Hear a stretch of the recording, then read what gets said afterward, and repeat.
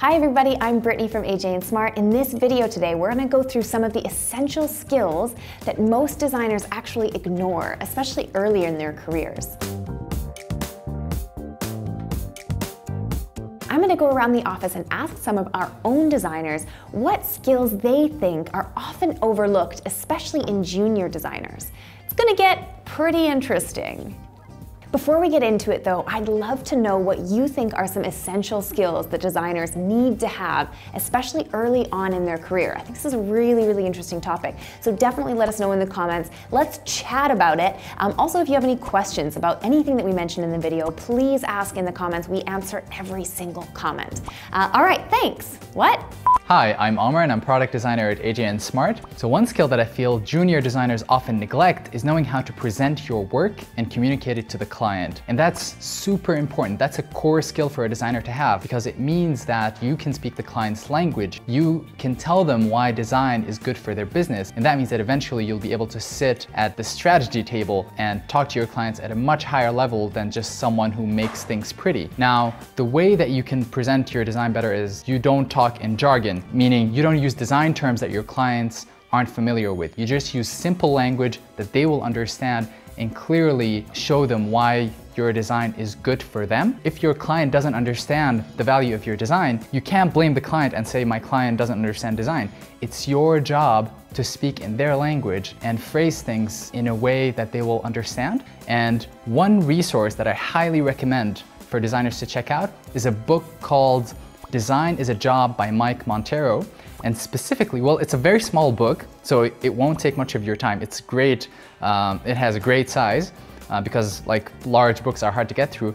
This is a very well-written book. It's short, it's nice to read, and if you still don't like reading book, just check out chapter 7. It's called Presenting Your Work, and it has a ton of tips for you on how to do that well. Is it recording? Hey, I'm Jonathan. I'm the CEO of AJ&Smart, and I'm also a product designer.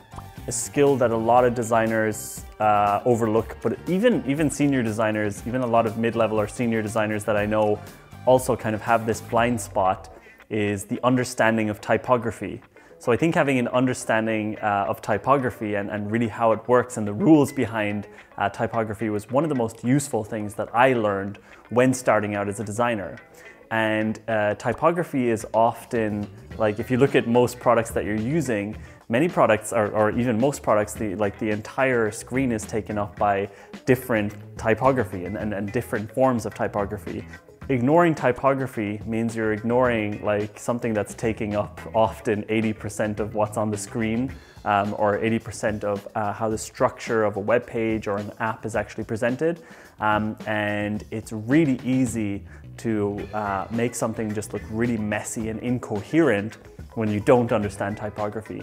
And I think it is actually a fundamental skill that every UI designer really should know, not just like pure aesthetics, not just like how to add a nice shadow or not just like how to find good color palettes, but for me, I think typography sort of trumps all of those things. So I think the best book I read about typography was something that I think I had to read in college, and it was called The Elements. Wait, I'll check. You can even show that it's called The Elements of Typographic Style by Robert Bringhurst. Super boring book, but a really great overview of the typographic landscape and a really great overview of all the rules of typography. So that's a really boring book, but you know, honestly, if you search web typography, if you search things like that on the internet, you're sure to find tons of articles about it. But The Elements of Typographic Style is a great book if you want to just get into the topic and deep dive immediately. So that would be my tip for something that designers often overlook. It's typography. My name is Dee. I'm a product designer and a design sprint educator at AJ&Smart. Yes, I think a really big skill that most designers overlook is facilitation. And it's not just that you should be a good facilitator if you want to be a designer, but the point of it is that being a designer isn't done in isolation. You alone won't come up with the best ideas and the best understanding of the challenge, but bringing people together with the different knowledge and different opinions into a room and your ability to facilitate them to share their knowledge and then come up and share and build on each other's ideas is a great skill that will lead you to actually making successful things and really coming up with great designs for things. Something that people can and should do is just find a simple workshop that you want to start with. You could start with a design sprint. That's quite a long thing to do first thing. A shorter exercise like the Lightning Decision Jam is great, and just do it. Just facilitate something and see how that goes, and even get one of your colleagues to be thinking about it and giving you bits of feedback afterwards, and just do another one, and then just do another one, and keep going, because you won't be perfect at first, but you'll get 10 times better if you just start running and facilitating workshops. Hi, my name is Tim. I'm a product design director at AJ&Smart. So one skill that a lot of younger and junior designers are lacking, in my opinion, is something as basic as having a professional attitude to your job and your career, working with colleagues. The reason why that is because nobody teaches you that in, like, whether you're attending a design school or maybe you're self-taught or maybe you're learning design from an online course. But when you're working with other people in a team, it's actually really, really important that, for example, when somebody asks you to do something and you say, yes, okay, I can do that, you're super motivated, you want to show them that you're, that you love your job and that you can take a lot of responsibility, but then the responsibility is actually on your shoulders to fulfill what you promise. So this is something that you have to learn with experience, but one way you can kind of like make that process a bit easier and faster, and also one way of really impressing the people you work with is by being proactive and always making clear that you know what's expected of you. So one basic thing that I see a lot of junior designers not doing is, for example, taking notes.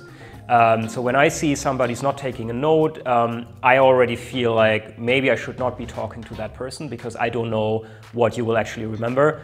I know for sure that in the beginning, I also thought I would be able to remember everything. This is actually not true at all. You'll have to take notes. You will have to know when something is due, and when it's due, it has to be done.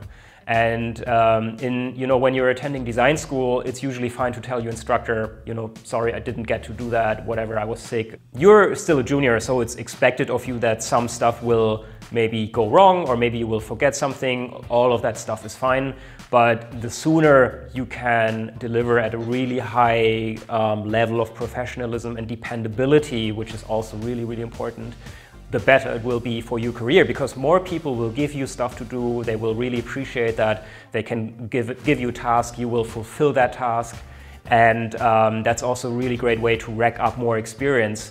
If you're a designer who is maybe extremely talented, super creative, but you are actually always going over the deadline, everything you have to do needs to be double-checked, then it's going to be less likely that you will get these interesting things, and they will actually land on the desk of another designer who might be less talented than you, but they might be more dependable and professional. And that's honestly one of the most important things in an agency environment, where you just have to get done on time and within budget. So that's my advice for you. So my name is Bruna. I am a visual and product designer here at AJ&Smart. So one essential skill, which is overlooked by young designers especially, is something that it's actually very important here at AJ&Smart. At AJ&Smart, we care a lot about soft skills. And one skill that I think is really important is improvisation. And that's something that most of the facilitators here have. Because it's really important when you are with a client and sometimes they ask you a question that you don't even know, or it's very hard to answer. So instead of being like, I don't know, it's very important to improvise. Just use the skills, the information that you already have in your mind, and just connect them in a positive way. So maybe you don't know the answer, but the client is gonna feel that he's getting his answer. You know what I mean? So you just have to improvise. I would say that that's a good thing. So to learn that, you can actually do some theater classes, improv classes. I did myself improv classes. So that's going to help you improvising, not only in the work in your work field, but also in your daily life. It's very good for you to even communicate with other people, other designers, if you are a freelancer, you know, kind of to build your network base. So I just think it's really good just knowing how to improvise and communicating better with people. Thank you so much for watching, you guys. I hope you found that video insightful and interesting. If you have any questions at all, please pop them in the comments. Also, if you have any skills that you think we didn't mention, that you think a lot of junior designers or even just general designers are lacking, please put them down there. We want to talk about it. Also, of course, please like this video if you enjoyed it, and definitely subscribe if you haven't subscribed already. We have videos coming out every single week about product design, UX, innovation, all kinds of stuff. So it's definitely a channel you'll want to be a part of. Also, we have an Instagram that you should be following if you're not. It is a daily vlog of what's going on in our agency. We have really cool, valuable content coming out all the time there. So definitely follow us there. And you should be listening to our podcast, which is Product Breakfast Club. It comes out every week on Mondays. It features Jonathan Courtney, our CEO, and of course, the author and inventor of the Design Sprint, Jake Knapp. It's an excellent, excellent podcast. You should definitely listen in. Otherwise, those are all the things you can do immediately. Other than that, I just want you to have a great day. So you can just go do that. All right, great, bye. Hi, I'm Jonathan, and okay.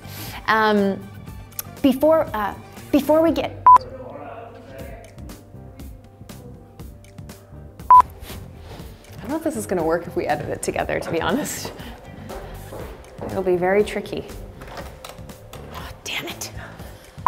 Okay. By a garbage truck. That's definitely for YouTube. Just keep that bit in.